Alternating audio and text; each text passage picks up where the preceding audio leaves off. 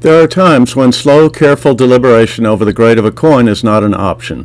When you're at a coin show and are interested in a coin, you'd like to make an offer that's in your best interest.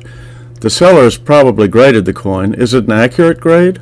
Learn how to make a quick grade so you can make a reasonable offer.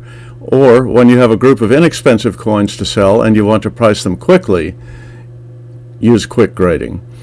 Obviously, quick grading is not recommended for expensive coins, as making a mistake in that realm can be costly.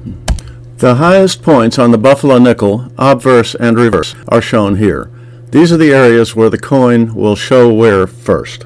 To assign a quick grade to a buffalo nickel, look at the coin overall, front and back. Then focus on the horn of the buffalo. That is the point where a quick grade can be determined fairly accurately. The images here show what the horn looks like as the coin wears.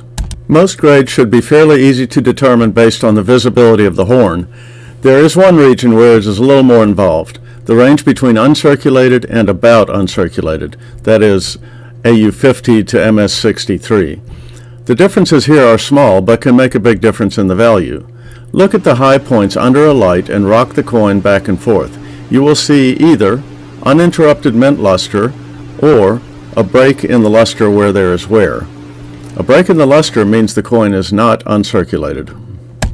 After you determine your quick grade, re-examine the coin overall and look for problems. If you find problems, you should lower the value.